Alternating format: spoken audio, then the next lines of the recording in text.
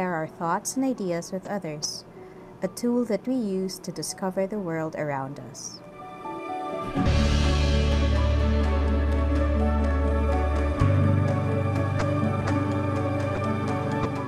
Reading specialists, our goal is to educate and empower students to become confident lifelong learners.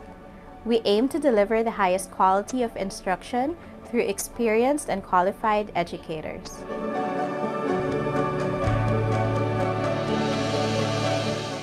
Literacy is a fundamental right that transcends all barriers. And we believe that in order for us to achieve this, we need to build strong, healthy partnerships with the community. How do we help children reach their full potential? We do it through art, assessment, remediation and intervention, and training. Reading Specialists started in January 2004. During the time, we were still renting a place half of what we currently occupy.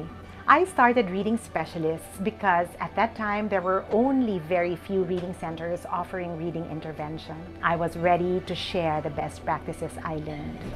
The Reading Specialists, empowering through literacy since 2004.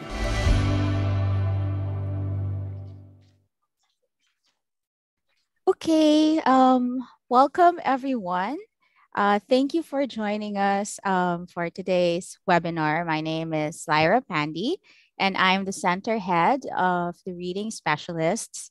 So for those of you who don't know who we are, the Reading Specialists is a center located in Alabang, Muntinlupa, and we are currently providing online literacy intervention and intervention services, as well as webinar trainings for parents and educators. Today, we are presenting the sixth part of the Reading Matters series, Optimizing Reading in Remote Learning. This webinar is presented in partnership with the Reading Association of the Philippines, Homeschoolers of the Philippines, Council of Reading Intervention Specialists, the Homeschool Association of the Philippine Islands, Homeschool Global, Xavier School New Valley Parents Association, and Donna P. Simpao, MD, Health and Educational Consultancy. Before we get started, I want to briefly discuss the housekeeping rules. Okay, so just a reminder, this webinar is live streamed on our YouTube channel. Only the speakers' videos will be spotlighted, but for your privacy, we suggest keeping your cameras and mics off during the presentations. And while we will have a question and answer portion at the end of the talk. So you may ask your questions then, but if some questions come to mind as our presenters are talking, please feel free to use the chat to type in your comments and suggestions. The live stream will be stopped after the closing message, and we encourage everyone to stay behind after the closing message so that we can have a group picture with everyone who are joining us via Zoom today. And for those of you who are watching via YouTube, thank you for joining us as well. And we hope that you learn a lot from our talk today. So I will now turn over the screen to our program director, Ms. Jolly Montanola, for the welcome remarks. Thank you so much, Teacher Lyra, and magandang umaga po sa inyong lahat. My name is Jolly Montanola, and I am with the Reading Specialist Group. Thank you for joining us today on a Saturday morning. In behalf of the Reading Specialists and our partners, I would like to welcome you to our Reading Matters webinar, Optimizing Reading in Remote Learning.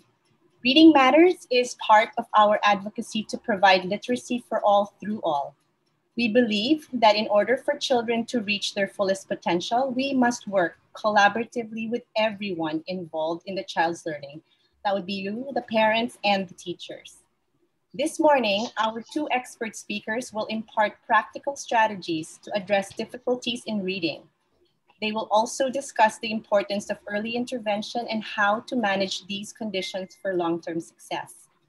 Our hope is that our speakers will be able to provide insight and ways we can optimize our literacy practices in the current remote learning environment.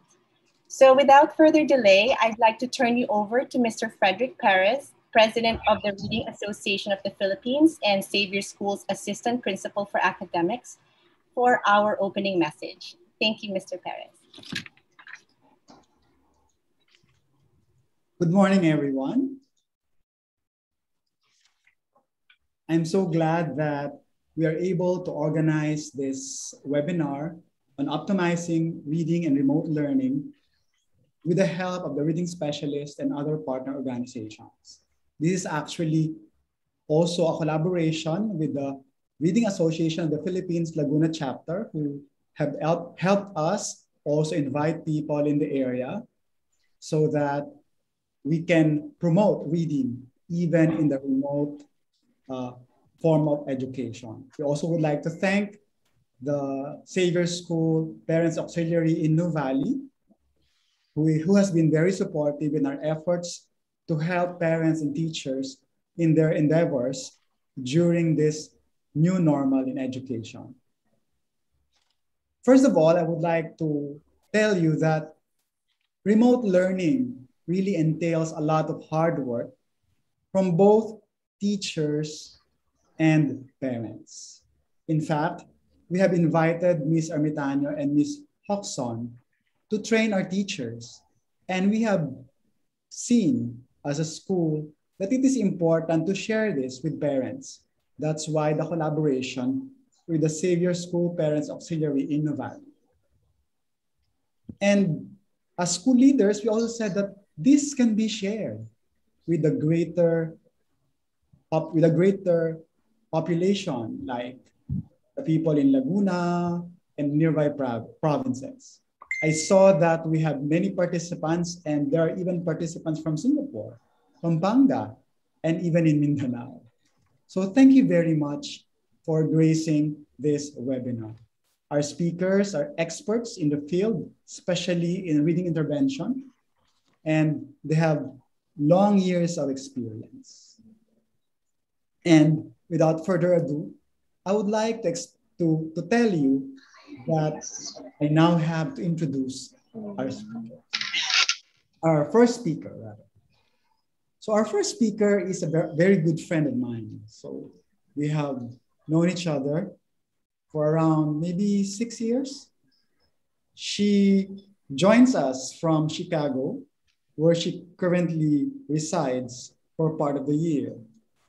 She holds 2 master's degrees from Columbia University in New York, one in elementary education, and the second in reading specialists. In 2004, she founded and built Reading Specialists, a literacy intervention center for children with learning disorders and reading difficulties. Reading Specialists has supported over 9,000 children since its inception 17 years ago. Ladies and gentlemen, parents, literacy educators, Miss Maria Rona Ermitaño, or Teacher Rina.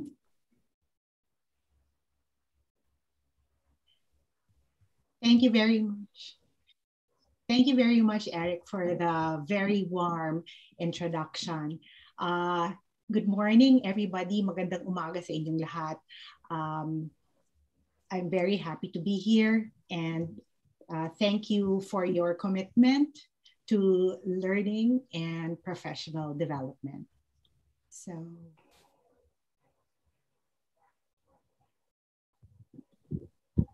okay. I cannot seem to share my screen.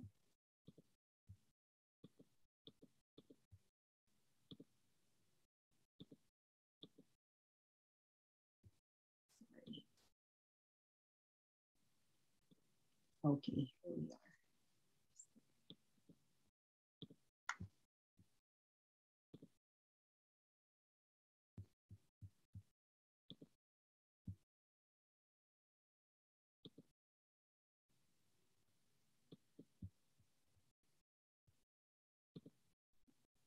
Sorry, there's just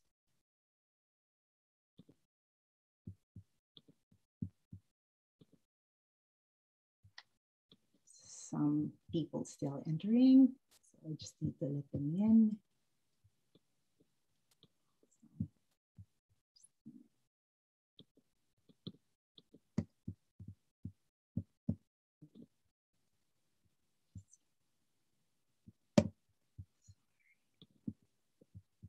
Okay, so let me just share my screen there. Okay, so I would like to begin today's presentation reading red flags in remote learning.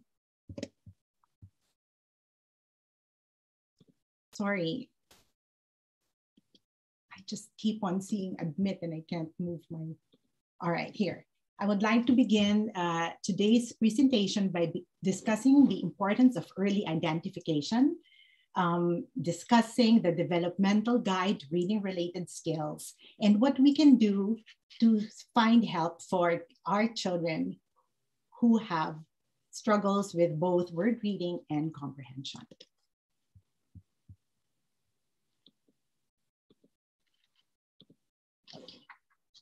So lack of academic success is one of the consequences of late detection.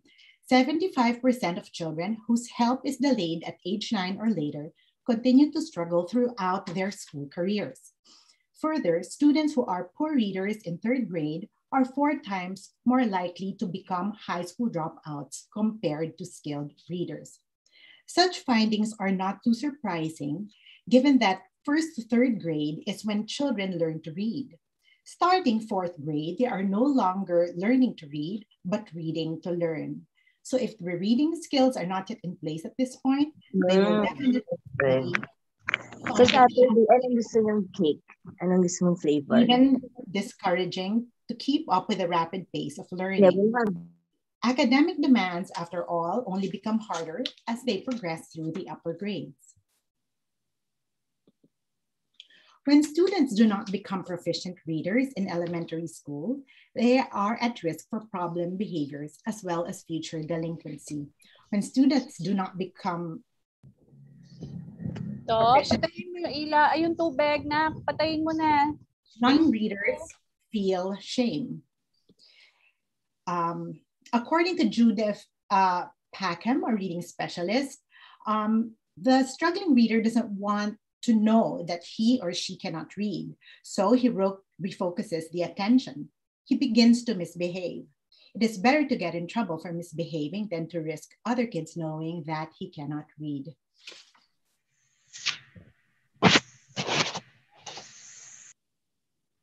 Another peril of late detection is the erosion of self-esteem and decreased motivation. According to Dr. Reed Leon of the National Institute of Child Health and Human Development then, he said, as we follow thousands of children with reading difficulties throughout their school careers and into young adulthood, these young people tell us how embarrassing and devastating it was to read with difficulty in front of peers and teachers and to demonstrate this weakness on a daily basis. It is clear from our research that this type of failure affects children negatively earlier than we thought. By the end of 1st grade, children having difficulty with beginning to read feel less positive about themselves than when they started school. So kapag hindi agad sila identify na nahihirapan, hindi na maganda yung tingin nila sa sarili nila, no? As they go through elementary and middle school, sometimes that's like grade 6 to 8. Okay, some would refer to it as grade 6 to 7. Okay, but during this time, self-esteem and the motivation to learn to read decline even further. Poor readers lag far behind in the vocabulary development and in the acquisition of strategies for understanding what they read, and they frequently avoid reading and other assignments that require reading. By high school, the potential of these students to enter college has decreased substantially. We want to catch struggling readers early to protect their self-esteem. Due to their reading difficulties, their self-belief is fragile as it is. But students are even more vulnerable when they do not immediately get help, because no matter how intelligent and talented they are, if they do not believe in their own capabilities and completely have lost motivation to learn as a result of repeated failure, it becomes harder to get them back on track. So aside from that, the gap that they're trying to close with respect to their reading, there also it's that emotional layer so to deal with, and you can't get to the academics until you hurdle that emotional fear or fear of failure, right, or not succeeding. So research shows, as if that were not enough, no? Yet another cause of late detection is decreased efficacy of intervention. Research shows that if help is given in 4th grade rather than in late kindergarten, it takes 4 times as long to improve the same skills by the same amount.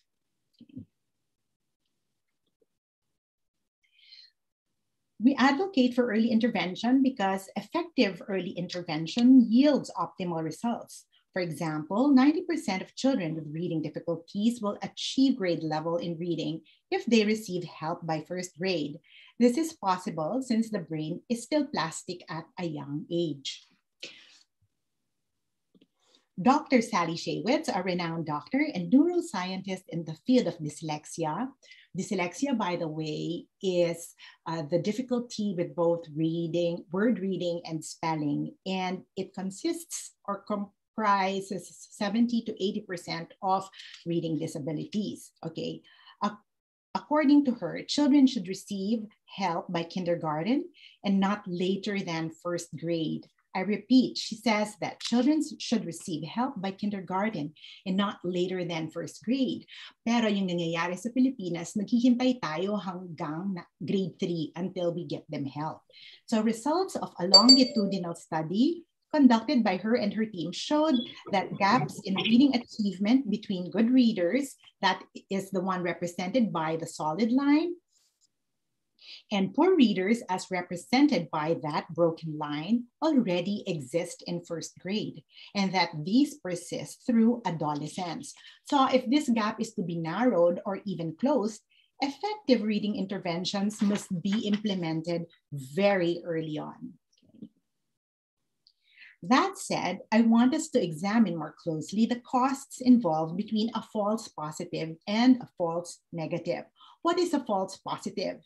Yung sinasabi nating merong problema pero wala naman pala. Yung false negative, sinasabi natin na ay walang problema pero meron pala. Okay, so the cost of a false positive or overdiagnosis is wasted resources such as time, money, effort.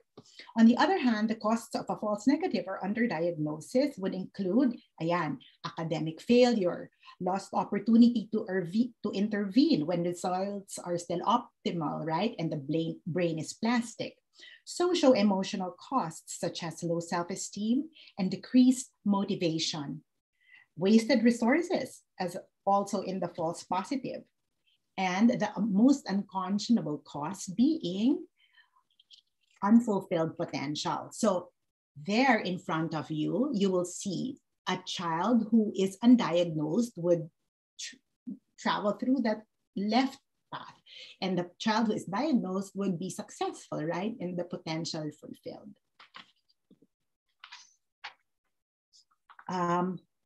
Parents and teachers, you are critical. You are very, very important. I cannot even overemphasize that, yeah? Because you are so important because you are the students' first line of defense from falling through the cracks. It's important that we know what to watch out for to ensure that we catch these kids, these struggling readers, before they fall, before they fail. But first, to understand for the milestones to make even more sense and for us to appreciate them better, I'd like to discuss the reading process. This way, we see why phonological awareness skills and language development accomplishments play a significant role in the continuum of reading development. Okay, So this is the simple view of reading, a model by Goff and Tunmer, who proposed that reading comprehension is a product of D, decoding, and L, language comprehension. So decoding is the ability to pronounce the printed words correctly.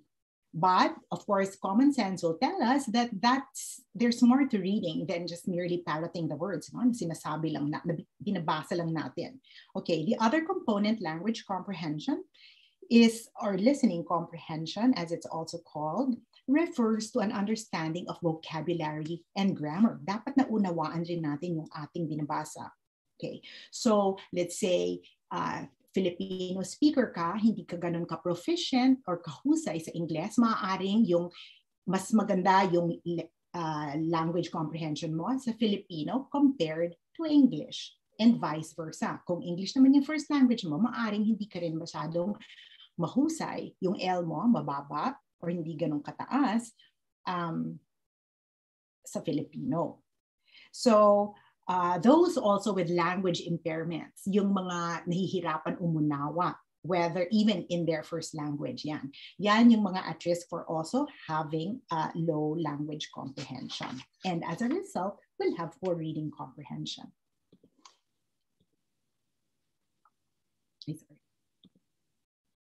Okay. Now notice that the simple view of reading is in the form of a multiplication equation.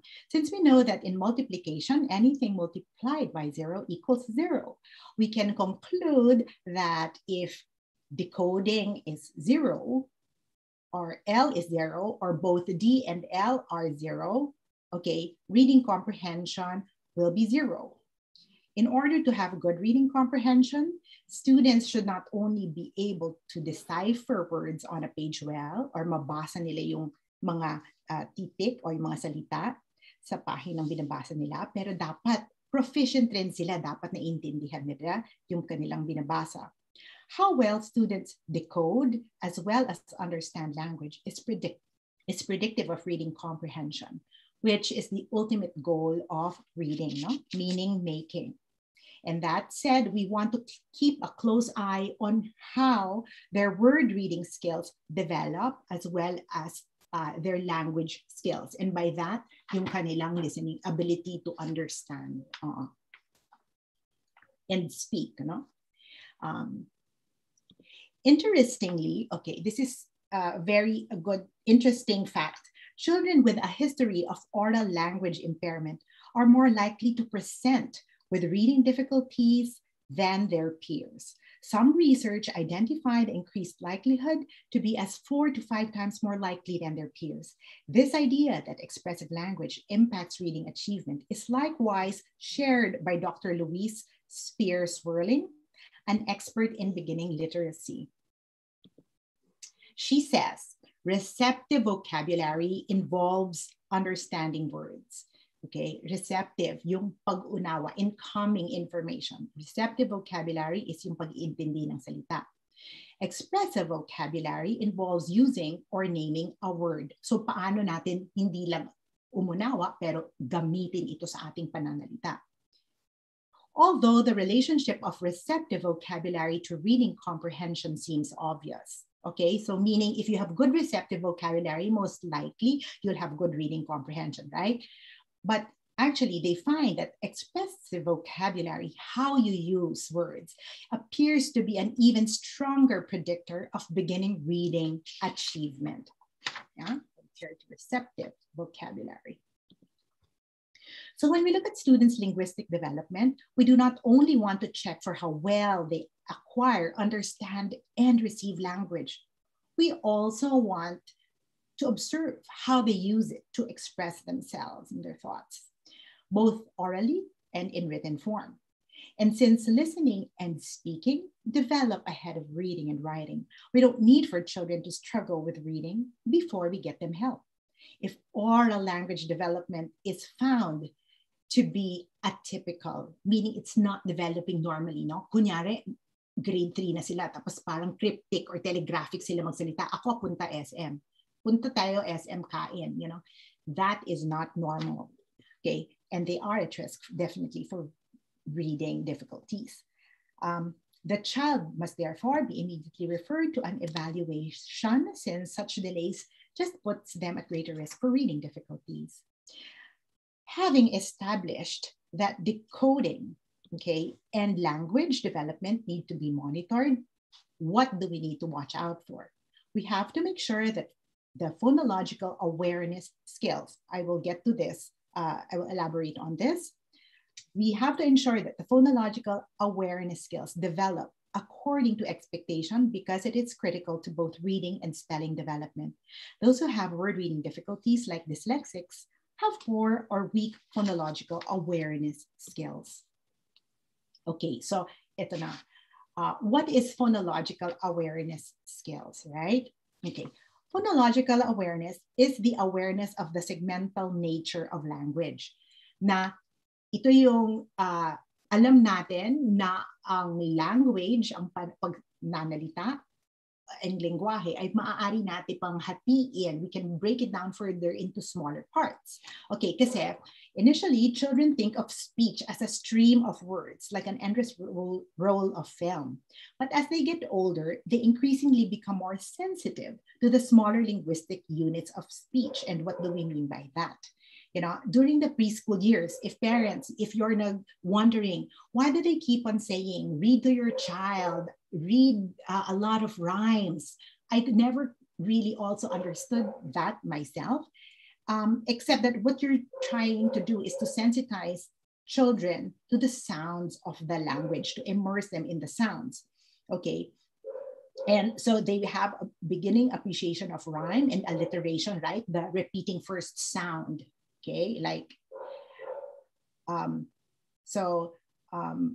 they start to realize also from here that sentences can be broken up into words, right? And that words further into syllables, like you see on your computer, right? And syllables further into onset rhyme. When we talk about onset rhymes, we're referring to one syllable words. Starting from the vowel, going to the right, that would be your rhyme, R-I-M-E, and all the consonants prior to that, or consonant before your vowel, would be your onset. Okay, so the rhymes would be essentially like your word families.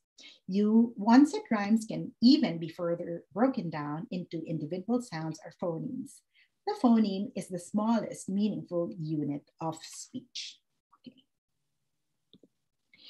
And another concept about phonological awareness, besides that, it's the awareness that language can be broken up into from bigger to smaller units, okay? Phonological awareness is also being able to manipulate these units. Okay, so as you can see, there are 5 levels of phonological awareness, starting from the simple to the more complex tasks. You can rhyme words by changing the onset. You can separate sentences into words. You can segment words into syllables. You can also blend them. Like, what word do these sounds make? Hero. Then it's hero, yeah? That's blending. What syllabicate hero? Hero. So that's what we mean. And then you can also blend onset rhymes, right? What does at make? That's mat.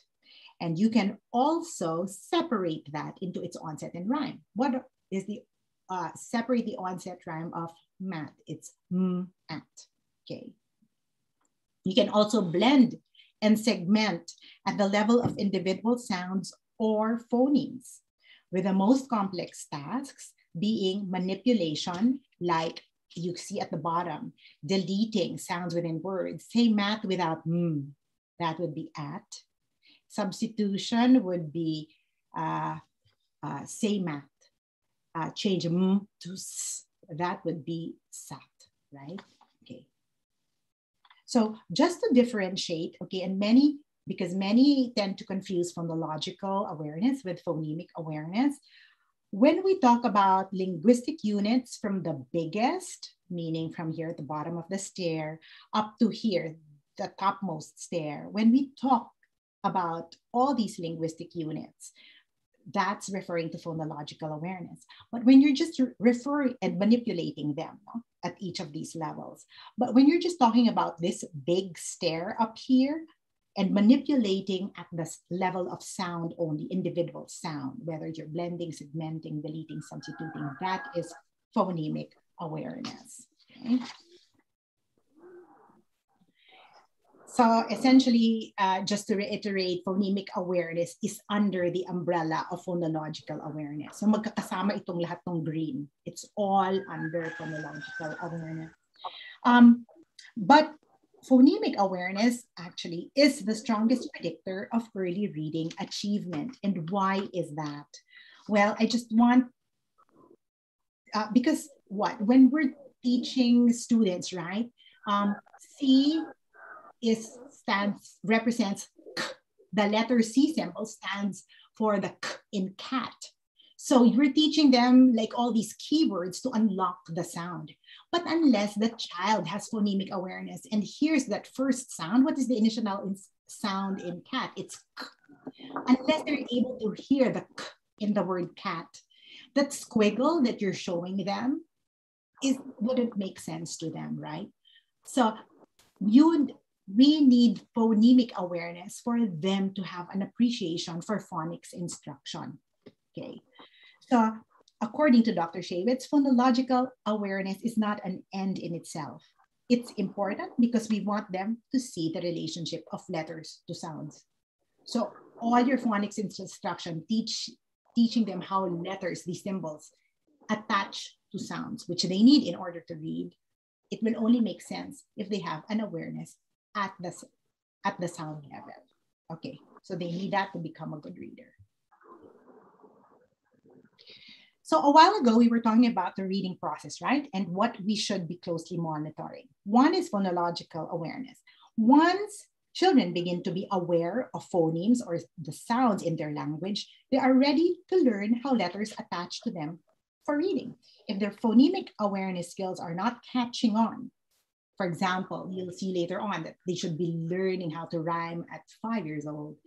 We encounter students who are not even rhyming at age 7 or 9 years old, right? So that is a red flag.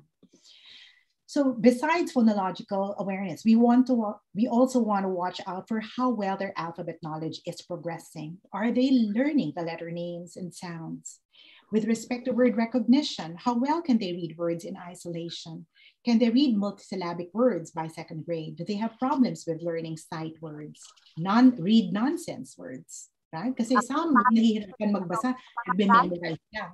So to circumvent that, pinapabasa namin ng mga nonsense words, no? Words they have not, so that you can really stress their knowledge of letter sound correspondence. Fluency, does the student read accurately, automatically, smoothly, and with proper phrasing and expression, or is it slow and labored? Teacher CJ will elaborate on fluency later on. In terms of linguistic comprehension, do they have problems acquiring new vocabulary, even in their first language?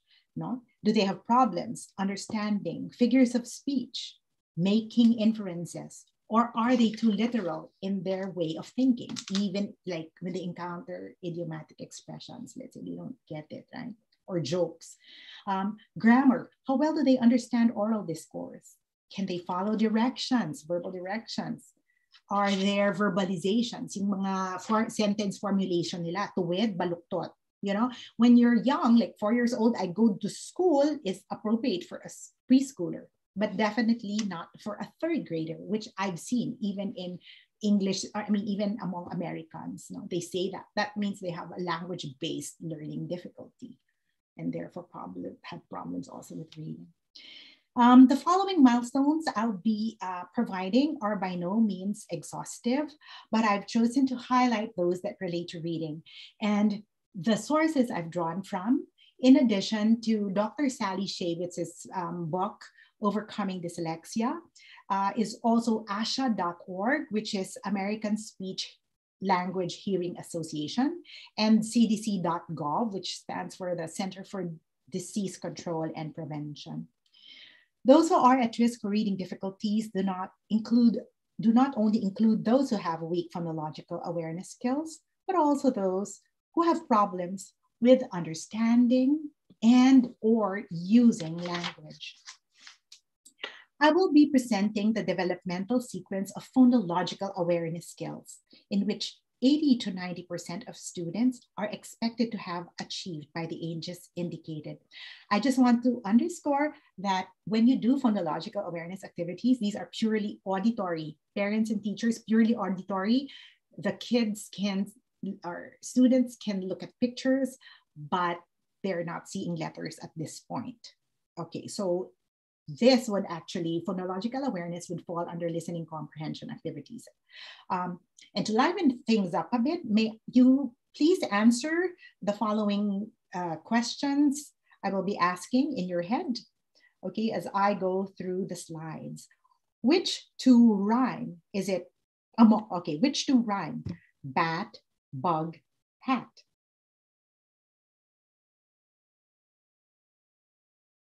How many syllables are there in dog? How many syllables are there in turtle? By age 5, the expectation is they should be able to recognize rhyme and count syllables. What word do these sounds make? B, oat. What word do these sounds make? K, up. What word rhymes with cat? Say the first sound in net. So by age 5.5, they should be able to blend onset and rhyme, provide, isolate the beginning sound in words. Now say tulip.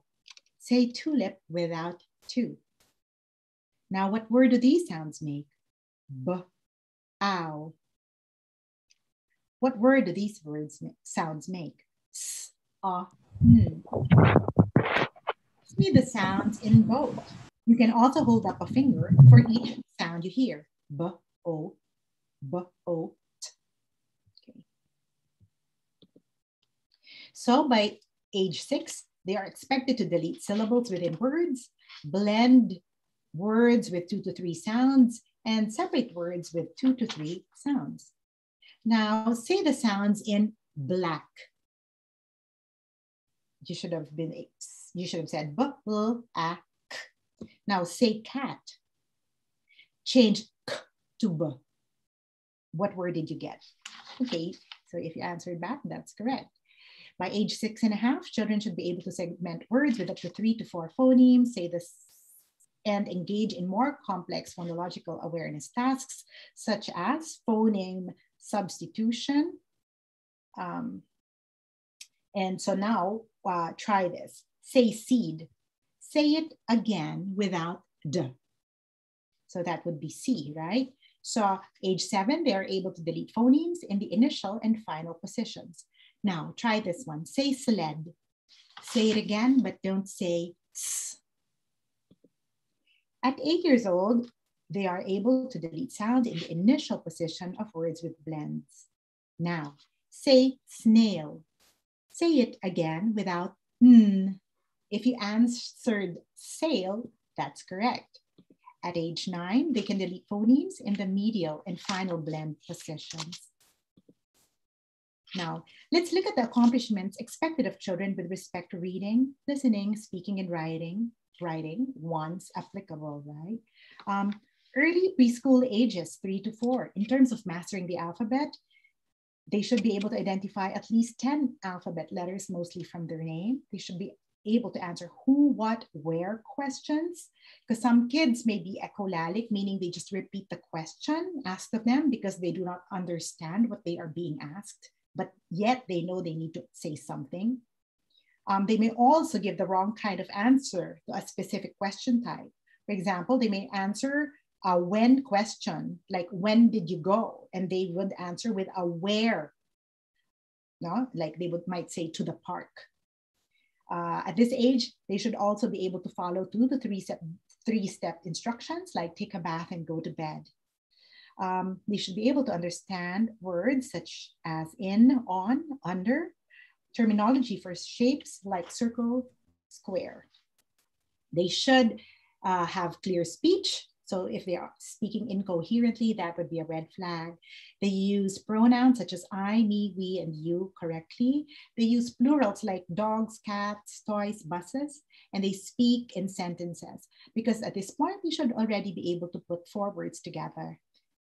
I go to school and is normal at this point, and carry on a conversation using 2 to 3 sentences. Okay. Now, late preschool age 4 to 5, they recognize and name a growing number of alphabet letters. So they understand mostly what is heard at home and in school, such as 3-part commands. For example, put your pajamas on, brush your teeth, and pick out a book. Draw a circle on your paper around something you like to read. In terms of speaking, they can say their first and last. They understand first, next, last, yesterday, today, tomorrow, and same versus different. They can say their first and last name, use pronouns he, she, me, you correctly. They can tell story and scribble. By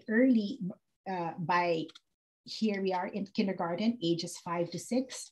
Kindergarten with age 5 to 5.5, they're about naming almost all upper and lowercase letters.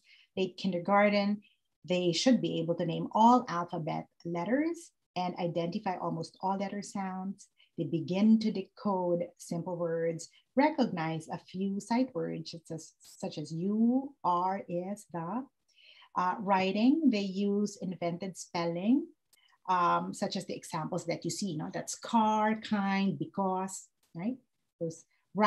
They can write many uppercase and lowercase letters. They can write their own name and names of family members and pets. By first grade, ages 6 to 7, they read aloud with accuracy 1-syllable words. They read aloud with accuracy and comprehension, grade appropriate text. They read regularly and monitors what is read by self-correcting using the cues provided by letters or context surrounding the word. They can spell short, easy words, such as those you see on screen. Second grade, age just 7 to 8, they read more and more words fluently to include multisyllabic real and nonsense words like kalamazoo. They're able to read and comprehend second grade fiction and nonfiction. They read voluntarily. So if they avoid reading at all costs, they constantly say it's boring, tiring, it could be a red flag taken with other symptoms or signs. Writing, they represent the complete sound of a word now when spelling, okay? Missing vowels or letters in consonant blends could be a red flag. Sometimes they don't spell well because they may have dyslexia, attentional issues, or both, okay? Third grade, ages 8 to 9, they read aloud with fluency and comprehension. Any text meant for third grade. They read longer fictional selections in chapter books. They summarize the main points from their reading. They use their knowledge of affixes and roots to infer word meaning, and they correctly spell previously studied words. Okay. Here are just a few points I wish to make regarding reading red flags in remote learning. We do not lower our standards because of the pandemic.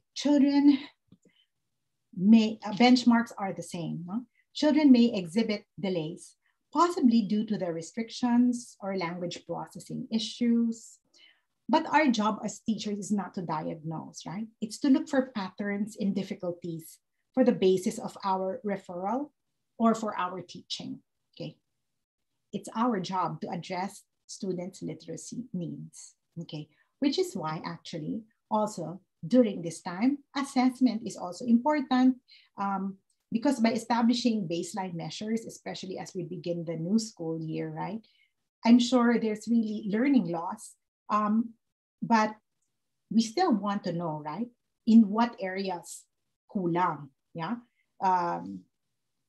Then teacher creativity is also critical. We have to be creative to engage students. This way, we also have a more accurate sense of where they're at. So we also want to think, let's say you have a big class size.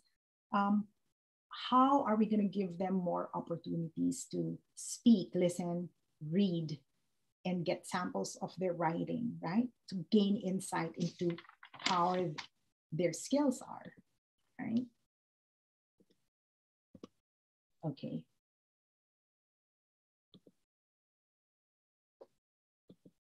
Okay, so this is just like talking about creativity. This is just how a few slides to show you how we do show them rhyming, you know, thumbs up or thumbs down. Ball, wall, do they rhyme? Thumbs up, thumbs down, right? We teach them blending. So for example, yeah, we tell them at, what word, if you're doing onset rhyme, then you have that star. As you can see, teachers pay teachers. That was from teachers pay teachers. Okay. Yeah. So admittedly, there are limitations to online learning. Yeah. I know that some of my colleagues also said that there are limitations because there are limitations to online learning, right? We just also have to prioritize. For example, my colleagues have a hard time teaching, let's say, handwriting. How do you do that through online learning? Okay. So that said, you have to prioritize your goals. What are the things that you can work on and focus on what you can control? At the same time, this is where also partnerships with parents really are important because more than ever, we need home support to reinforce what is being taught and provide us with pictures of students' work. Okay, I know that an issue for many is that some school administrators and teachers get concerned because sometimes they don't get a sense of what the kids are capable of because the parents super overhelp. So that's something you may want to also address. And parents, you hear us talk about this. So just so we're able to not rob them also of the opportunity to learn. So given the child is not meeting many of the prescribed milestones, what would be the next step? I would like to discuss briefly the referral process as we see it in the Philippine setting. And this is it. You know, when a child is not behaving or developing as expected, we bring them to a developmental pediatrician, right? So, and the pediatrician, the arrows point to whom the specialist they refer to. So they are trained in pediatrics and take additional 3 years of training to specialize in developmental and behavioral problems. So whenever a child or patient is brought to them, they should be able to make a diagnosis depending on the presenting difficulty. So if problems with reading, they refer to a reading specialist. If with speech, then speech and language pathologist, right? Now, if the student has been diagnosed with a reading disorder, what program do we recommend to parents? What are the characteristics of an effective reading intervention program? Okay, so I'd just like to discuss that very briefly. What would the characteristics of the effective reading intervention program be? So that would be not only important is the content, but also how it's delivered and the frequency. So the components of an effective reading program would be phonemic awareness, which we discussed earlier, teaching phonics, teaching letter-sound relationships, teaching vocabulary and comprehension. And if you can see, fluency sits right between decoding and language comprehension, you know, the two big components for effective reading comprehension, right? So fluency, you need that because to comprehend well, students must be able to read fluently. But to read fluently, students also need to comprehend or understand what they are reading. Okay, so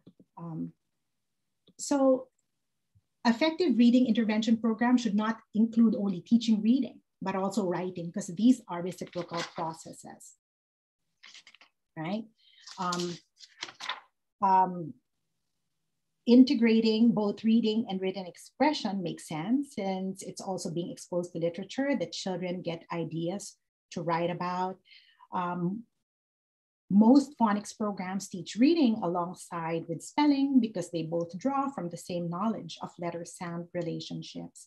Research also shows that spelling supports the development of phonemic awareness and word recognition. So equally important as to what or the content, like I said, is how instruction is delivered. Teaching should be direct and explicit, meaning nothing is left to chance.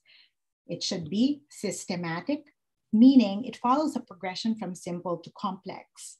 Okay, so let's say you're teaching a phonics program, it should begin with alphabet letters before you proceed to consonant digraphs or consonant blends, moving on to more complex letter patterns like AI, EA, EIGH. It should also naturally also be delivered by a qualified professional with experience in teaching those with reading disabilities. Finally, sufficient duration and intensity. According to Dr. Shaywitz, a child with dyslexia who is not diagnosed early may require as much as 100 to 150 to 300 hours of intensive instruction. That's at least 60 minutes, optimally 90 minutes or more for most school days over a 1 to 3 period if the reading gap is to be closed. Yeah. Okay, so I hope I'm not over time here, but just to summarize, the importance of early identification is to receive early intervention, to succeed in school, preserve self-esteem, and for our children to live a happy, fulfilling life despite struggles, right? Despite the struggles with literacy learning. We hope that the developmental guide to reading related skills with respect to listening, speaking, reading, and writing can help identify those who are at risk and struggling readers, hopefully not later than first grade. And this we do by observing their receptive language input, right? How well do they understand incoming information, whether that's through listening or reading. And we also observe their expressive language, meaning how they articulate themselves, both orally and in written form. Finally, when we have concerns regarding a child's development, we usually refer them to a developmental pediatrician who recommends which therapists or specialists to see. An effective reading intervention program begins with an early diagnosis and intervention. Not only is content important, but how instruction is delivered and the frequency and duration, intensity. So with that, I'd like to say thank you very much for your kind attention.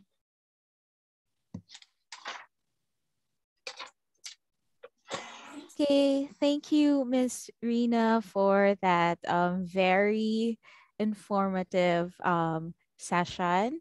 So there are a few questions that were that came up in the chat, and I will ask you these questions during the Q&A portion after Miss CJ's talk. Okay, so to introduce our next speaker, I would like to call on Miss Grace Molina, Save Your Parents Association President, to introduce our next speaker. Hello, good morning, everybody. So before we start, I wanted to say hi to my crowd. Alam mo, Jolie, kalahati ata ng mga guests niyo ngayon, mga katropa ko yan. So we've invited, I guess, the entire Savior community to join us today. So I wanted to say hi and hello to all my ex-SPAN crowd. Thank you for supporting. Now, Jolie, the director of this program, was talking to us about how enthusiastic we are, okay? XSPAN is really an enthusiastic group. Why? Because our president reminded us that parents are prophets by vocation. So it's really our role to inspire our children to be better students, okay? So I love this. When this was presented to me, I love the idea that we are able to do this at home with them, at least inspire them and teach them and learn with them. Let me introduce to you the second part of this talk. I know it's kind of cerebral at first, I was listening to it, but it's very interesting. Rina was talking about how we should be involved from the very beginning. Let me share with you a quick story. I have an 18-year-old, and when she was about to turn 1, I panicked. She couldn't walk yet, and she couldn't read or talk. So I sent her to reading specialist. So, and you know what? She's a medalist. So, I don't know. I'm sure it has something to do with that, but the encouragement, the happy environment, I'm sure that's what makes her succeed. And, let's take this further down the road. Let's talk about oral fluency. They're good to read, but are they able to speak properly? Let me introduce to you Cecil Hoxon. Now, Miss Cecil Hoxon obtained her reading certificate from the University of California, San Diego Extension. Ang haba ng ng kanyang credentials, no? But most importantly, she actually completed her academic units in special education from the University of the Philippines, Diliman. But more than that, she also, has academic units from the reading education from Ateneo. Of course, the best of both worlds, diba? UP and Ateneo. She taught preschool and elementary students and served as a special education teacher for some years in California and Florida. And, teacher CJ, known by, most of her students call her teacher CJ, is also currently the director of reading specialist, where she has been happy helping students with reading difficulties for 13 years. So what else can we look for? We have the best speakers in this talk. Let's all learn from them. Let's all learn from her and put it to practice after this. Can we call teacher CJ? Okay. Thank you. Thank you for the introduction and the warm welcome and for inviting the whole Savior community to join us. Thank you, Miss Grace Molina. And I'm so happy to see you again after more than, I'm sure, 10 years, I think. So if I remember right, we were still in the old building. So happy to see you again. And thank you very much also, Teacher Rina, for that very informative talk on reading red flags, the importance of early intervention, language and reading milestones, characteristics of an effective instruction, and on phonological awareness skills, which are very critical to reading. Good morning, teachers, parents, educators. Thank you for spending your Saturday morning with us and for your interest in developing the literacy skills of our children. Magandang umaga po sa inyong lahat. I will just share my slides. Excuse me. Share screen. Wrong. There. Am I sharing the slide? No, I'm not. Again, share slide.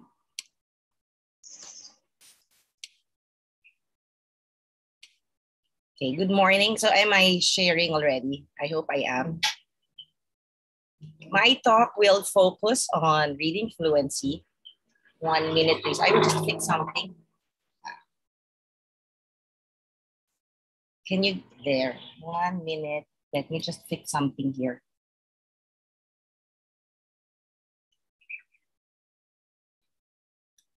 Thank you. So my talk will focus on oral reading fluency, which is one of the 5 components of reading according to the National Reading Panel. So the other 4 are phonemic awareness, phonics, vocabulary, and comprehension. And today we are going to define what fluency is, provide strategies on how we can help our students become fluent readers. And we are also going to suggest some texts that you can use to monitor your children's or your students' fluency. So let's start with the definition.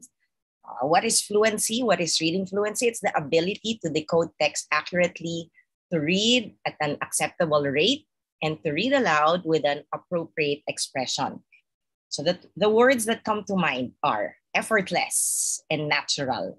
Para lang nagsasalita yung pagbasa ng bata. So someone who makes a lot of mistakes, reads in a word-per-word manner, very choppy, and lacks expression and phrasing is not exactly considered a fluent reader. So again, what is fluency? The 3 components are accuracy or tamang pagbasa ng mga salita, automaticity, tamang bilis. Hindi kailangan mabilis na mabilis. Ang importante dyan ay yung tamang bilis, hindi rin mabagal. At prosody, pagbasa na may tamang damdamin o tono. Ito pala, accuracy, automaticity, rate, and prosody. And then briefly, let's discuss each component. So accuracy is the ability to recognize and pronounce written words correctly. It is the ability to apply one's knowledge of phonological awareness, phonemic awareness, letter sound correspondence, vowel themes, and sight word reading. So kapag may mga halimbawa, salitang nasa harapan ng isang bata, halimbawa yung mga titik na B-O-A-T. So kailangan pagpapagsamahin ng bata yung kaalaman niya sa phonemic awareness or blending, putting sounds together. Yung kaalaman niya sa vowel themes. B-O, dapat alam niya na pag ang B-O, kadalasan pag magkasama ang sound O. So pag binasa niya to, ang tamang pagbasa dapat both, hindi bought, o hindi bat. So accuracy is also the foundation of fluency because you're able to construct meaning when you're able to read words correctly and fluently. And so now, ano ba ang tamang basehan natin ng accuracy? Sabi nila, ang reasonably accurate ay 95% accuracy. So what does 95 accuracy mean? Let's say you have a passage with 100 words. The student should be able to read at least 95 of those words correctly. And why 95? Parang limang mali lang yung pwede. 5 or less. Kasi this is so the reader can sufficiently access the meaning of the text and enjoy the process of reading. Hindi siya nahihirapan magbasa. Relax lang. So parang ito yung sinasabi nila na independent reading level. The child is reading for enjoyment. And then, if a child makes around 10 mistakes, that is the child's instructional level. So this would be the passage you could use when working with your child or student for fluency instruction. It's challenging but manageable, and it's good for practicing for rate and expression.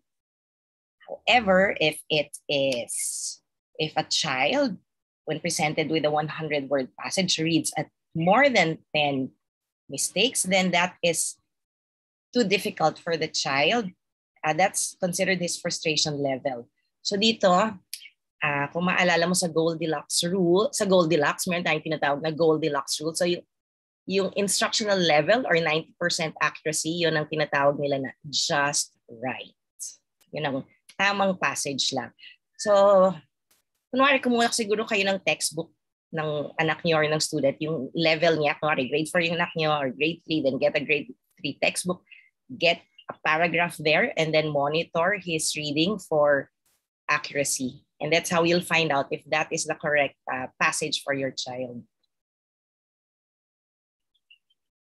So again, and then the next component is automaticity or rate, which is the ability to recognize or decode words effortlessly and accurately. So automatic recognition dapat.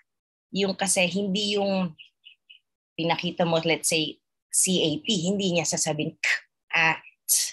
Tapos pag samahin pa niya yung sounds. Kasi pag yung atensyon ng bata napupunta sa kakadecode, kaka-sound out ng bawat letra, nababawasan yung atensyon niya sa pag-intindi ng binabasa niya.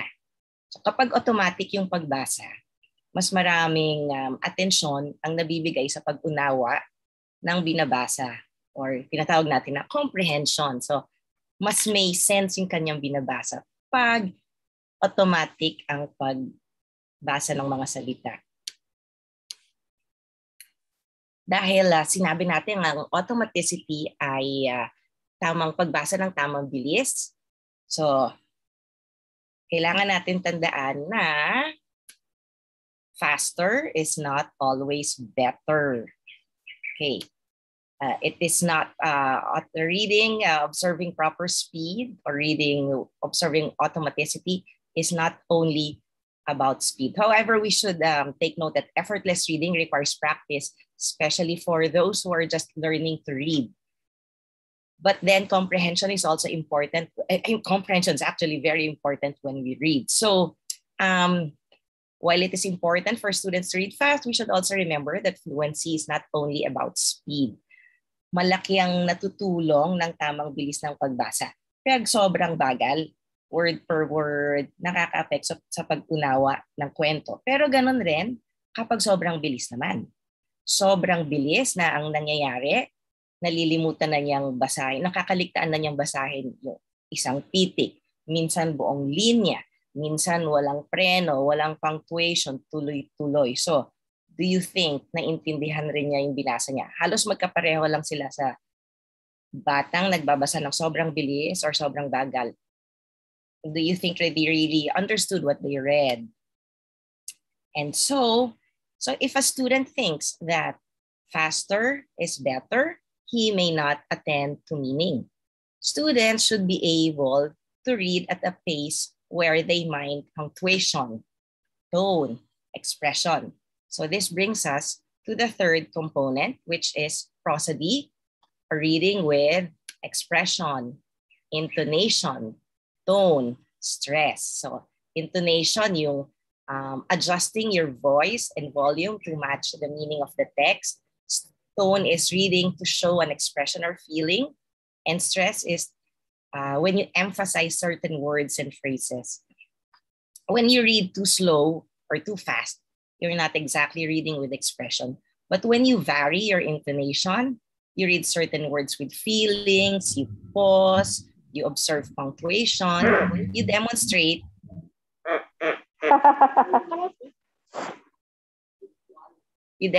that you understand what you're reading. So you add meaning to the text when you read with expression. Puro ko you add meaning kasi nga kailangan na iintindihan natin yung binabasa natin. And so now, what is the significance of fluency? Why should we teach fluency? Why should we develop fluent readers? Fluency is the foundation for reading success, and it is the bridge between word recognition and reading comprehension. And studies have shown that a strong connection between reading fluency and general measures of achievement. Studies have shown that there is a strong connection between reading fluency and general measures of achievement, including comprehension. Kasi nga, lahat ng effort sa pagbasa napupunta sa pag-unawa ng binabasa, ng text, ng passage, ng kwento. And so now let's go to strategies. Let's talk about strategies. My main source for the 4 strategies that we are going to discuss will be from Timothy Rasinski's books. One is the Fluent Reader and the other is the Mega Book of Fluency Strategies. So there will be 4 strategies, and the first is to model good oral reading. If we want our students to be fluent readers, they may have to hear what fluent reading is all about. At kanino nila maririnig ito? Siyempre, sa mga magulang, sa mga guro, kayo, tayo. The parents and the teachers are the best models of fluent reading. So paano nangyari? Paano tayo naging models of fluent reading? Kasi when we read aloud, we read with expression. And then they learn that when they read, they too must also read with expression. And at the same time, we should also explain, discuss with them what fluent reading is all about. So, period, pause tayo. So what exactly are the goals of reading aloud?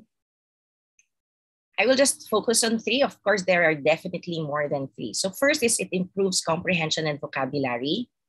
Next is it increases fluency. And the third is it builds motivation. So when you read aloud to your students, to your children, you most of the time read stories that are probably above their reading level. Siguro hindi natin talaga ginagawang read aloud stories yung mga CVC books na mga The Cat Sat on the Mat. Hindi natin siguro binabasa yung mga ganon. Siguro mas advanced. So parang when these are the books that we expose to our children and to our students, they are exposed to rich language and more vocabulary words.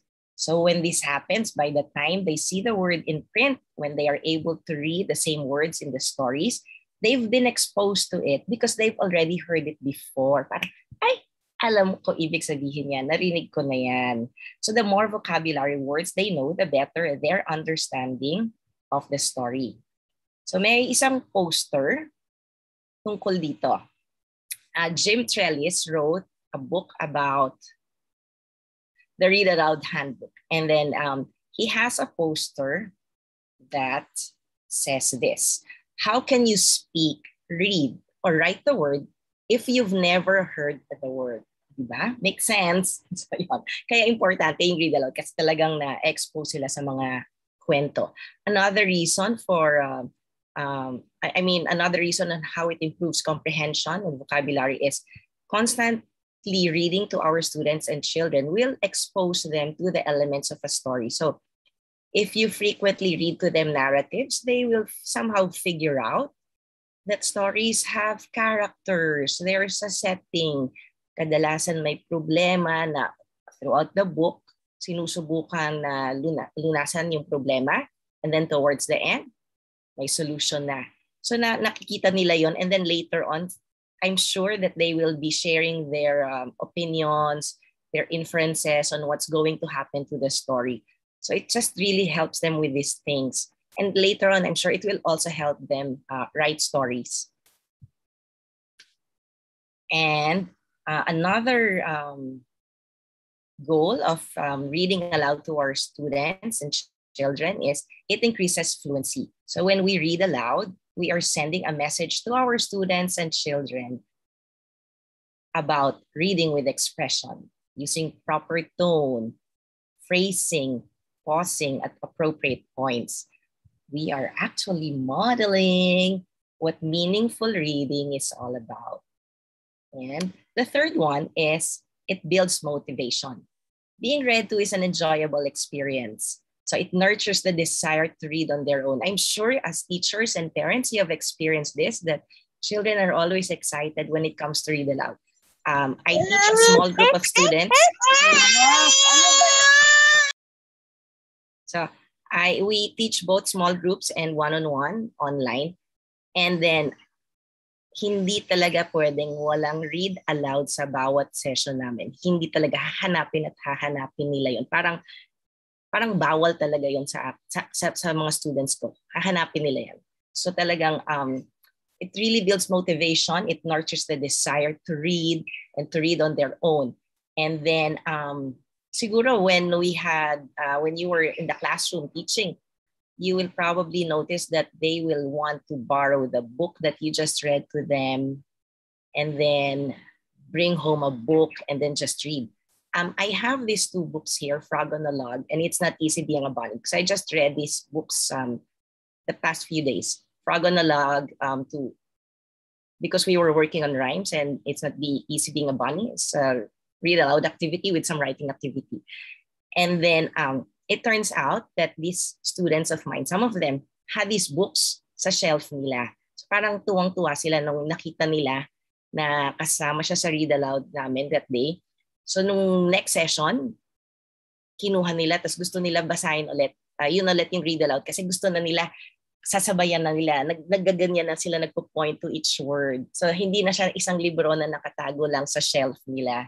Meron pala sila. Tapos ngayon, binubuksan nila, binabasa na nila.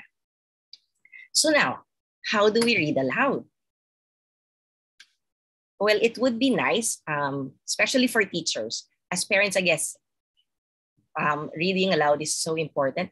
But for teachers, practice is very important. It's wise to first read the book, look at the book, select the book before reading them. Hindi lang siya kinukuha 5 minutes bago, may 5 minutes pa yung klase. Siyempre alam ko yan kasi ginawa ko yan noon, okay? Kaya alam ko yan na, ay, meron pang 5 minutes bago mag-dismissal, kukuha ko ng book, mag-read aloud ako. Hindi. Kailangan talaga mag-practice, and the reason is we have to know when to pause, when to read with expression, when to increase our tone and our volume. It will also help us ask questions as we read, because it's important to be models also of thinking aloud when reading to kids, because our students should also develop that habit of reading aloud, of thinking aloud. So when you read to them, demonstrate it to them, like, I wonder what will happen next. Bakit nangyari ito? And then later on, your students and children will be doing the same thing. They will be doing the thinking aloud. Another thing to do, another recommendation when we read aloud is to have some reading response activities. Very simple lang. So let's say I have some activities that we just did before. Okay, one is last March, when it was Dr. Seuss's month, we read this, I'm Not Going to Get Up Today. And so our reading response activity is, then what will you do? So one wrote watch Frozen, play date, and do Scooter. And then with It's Not Easy Being a Bunny, which we just did, I think, last Monday. Today's Saturday, no, Monday, Tuesday. So the reading response activity was, because this is about a bunny who didn't really like being a bunny. And so I asked, if you were not a bunny, if you were an animal, what would you be? Simple question lang, di ba? Well, sabi ko animal eh, pero ang sagot niya unicorn, so I can fly, and the other one is dog, so I can fetch steak. There. And there is, here, we have another poster by the same guy who wrote the book, The Read Aloud Handbook, and his name, as I mentioned, is Jim Trellis.